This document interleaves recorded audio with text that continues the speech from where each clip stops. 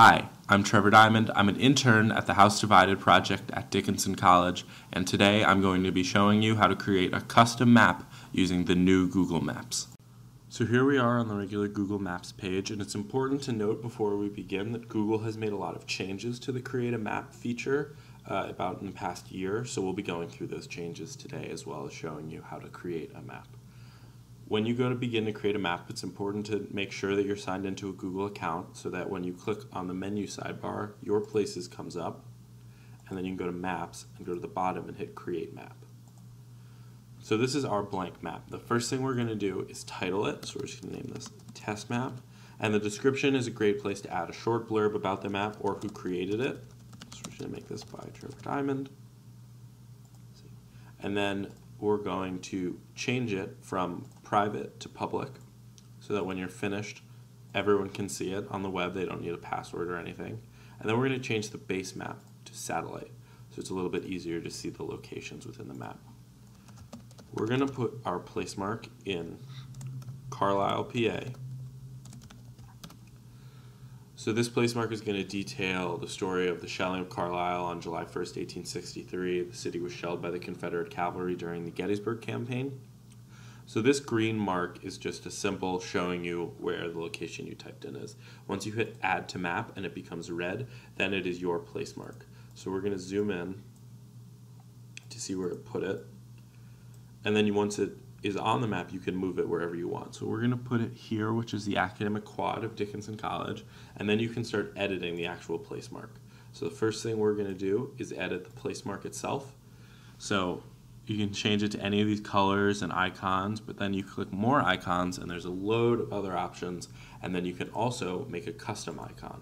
So this is the custom icon we use at the House Divided project. You use any icon, click custom icon, and then place the image in the image URL bar, and once it's popped up, there you have it. And there's your custom icon. So we can close out of style, and then we can begin to edit the actual description. So we can remove the details from Google Maps and then hit edit. So we're going to put the date first, July 1st, 1863. We find it really helpful to organize all of your place marks chronologically. Using this layer function, which I'll show a little bit later, it helps organize the map a lot better. And then the actual description, we've already typed one out here. So you're not able to format text on Google Maps. That's one of the big changes they made. So you're not allowed to do separate paragraphs or italic and bold text. You can't hyperlink text, but you can include URLs. So as you can see here, we have separated all of our segments of this description using forward slashes. So we have the location, and then the image and video credits that we'll be using, and then a brief blurb from a letter written about the shelling of Carlisle, and then the information about it and the URL about where to find it. And this is another way where you have to be really creative about how to set up the description on Google Maps, and there's a lot of different options. And then you can add media. So we're going to add an image and a video. This is the image of the shelling of Carlisle from the House Divided research engine, so you can just paste the image URL, and you can also do a Google image search if you would like. And then we're going to add a video, so you hit the small plus mark, and we're going to take the YouTube URL, copy, and same thing, you can do a YouTube search for a video. We're going to paste it, hit select, and there we go, there's our description.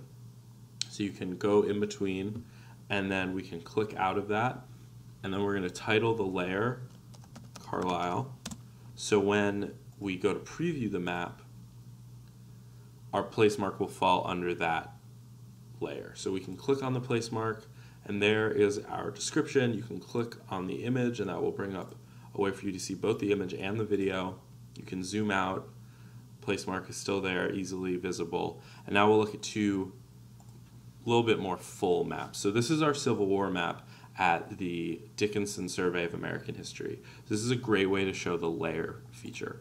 So as you can see, these layers are done by year, and then these events are chronological. So you can click on them from the layer and then go back. It's very easy to navigate. And then this is a really great example of a full map. This is our Lincoln's Writings map. It uses all the 150 documents from the Lincoln's Writings website we have at the House Divided and puts them on a map to show where they were. So we'll click on this one, a letter to Andrew Johnson, and it's got a description and a URL of how to get to the letter itself. And so this is another example of a really full map.